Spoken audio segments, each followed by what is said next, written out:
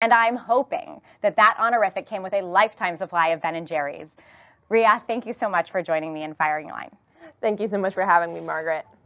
I have to ask you this first question. That, of course, a minister, for example, couldn't be called who is Christian. Like in the case of a Christian florist, I think there's an opportunity moving forward for the ACLU and for Americans, frankly, that everyone has to follow, generally, to address the question of why they couldn't go somewhere else.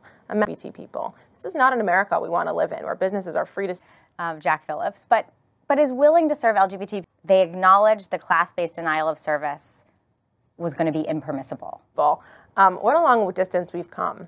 And he says at one point, writing for the court, you know, it's unexceptional.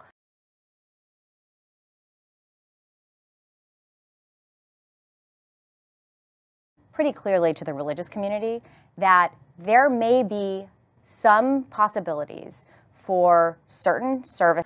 LGBT people as members worthy of the same protection that we grant people on the basis of their race, their religion. LGBT Americans, rather than relying on a series of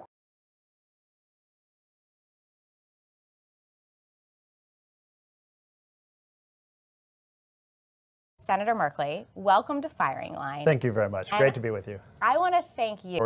They're in a place where it's not a solid foundation on which they deserve that. I think we can't have this conversation without sort of backing up to how the Senate rules have changed. And language that seems pretty insinuating. Merrick Garland was stolen. Absolutely. So in 2016, just hours after Antonin... willing to admit that Senate norms were changed. They said about the Supreme Court in 1975.